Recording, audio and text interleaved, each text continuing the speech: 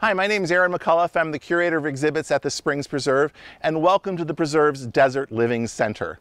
Now, the Springs Preserve has what we call LEED certification. LEED certification is basically put together by the architecture industry and the construction industry to kind of give us a seal of approval in terms of the most sustainable buildings. So when the Springs Preserve opened in 2007, we received platinum designation.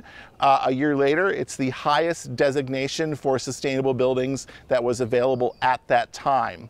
And so from this point south, heading towards the gardens, it's what we commonly refer to as the Desert Living Center. And it showcases a variety of sustainable building techniques, both interior and exterior, that you might want to adopt in your own home living here in the desert. It really works well with surviving in the Mojave Desert. And one of the most obvious elements that we have here is something that we call rammed earth construction. I'm standing in front of an example of that.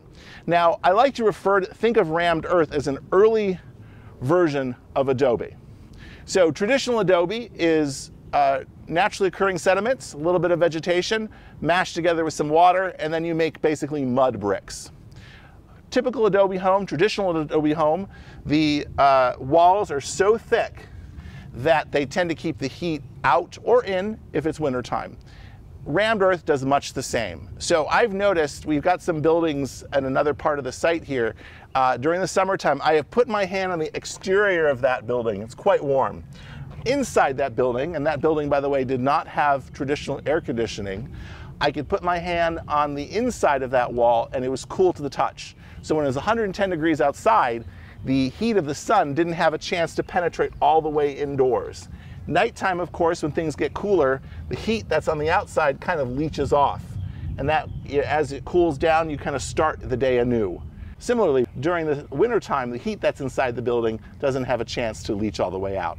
And the way rammed earth is constructed is you get a box that is built to be the exact same size and shape of the wall.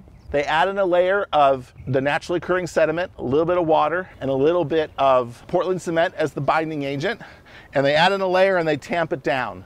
They build the box up another layer, they add another layer of that, and then tamp it down. And keep doing that. And you can actually see on the wall all the various layers. Kind of think of it as stratification. Almost looks like actually the bathtub ring on Lake Mead that I know a lot of us are familiar with.